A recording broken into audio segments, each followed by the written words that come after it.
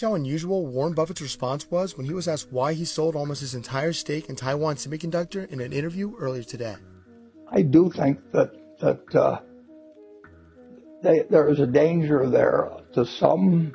I don't have any idea. There's actually a danger of seismic action. I mean, and where they're located, but that's a low probability. And they're smart people. But I saw this live and it struck me as odd because I don't think I've ever seen Buffett bounce around a question like that, let alone one asking him about what's behind his decision to sell billions of dollars worth of a company. Now stick with me.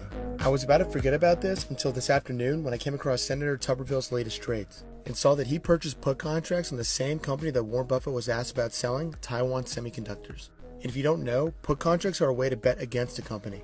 Now this is a huge red flag because the company that we're talking about is Taiwan Semiconductor, the largest computer chip manufacturer in the world, and one of the main reasons why the US and China are threatening to go to war over Taiwan. The US has already signaled that if China did try to invade Taiwan, that they would literally blow up the semiconductor facilities on the island and move the engineers to the US rather than let China get its hands on the technology. So to cut to the point, I'm not trying to fearmonger, but when I see one of the best investors of all time abruptly selling billions in Taiwan Semiconductor stock and not giving a clear answer as to why, along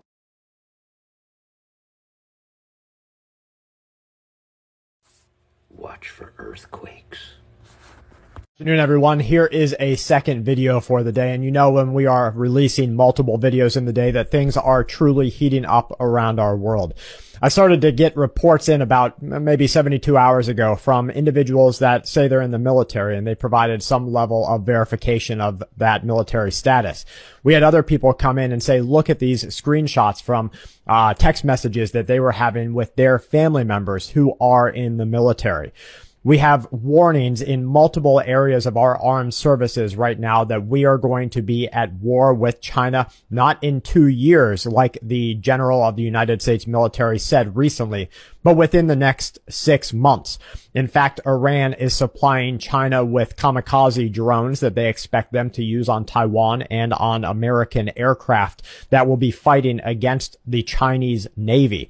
We have warnings coming into Congress from all levels of the military and the service people that now work in the strategist departments of the public sector, and they are saying that we are at a dangerous point in our time right now. Now, this is, of course, concerning for you and me because this is, you want to talk about people warning about doom and gloom. You want to talk about people saying that, it's the end of the world.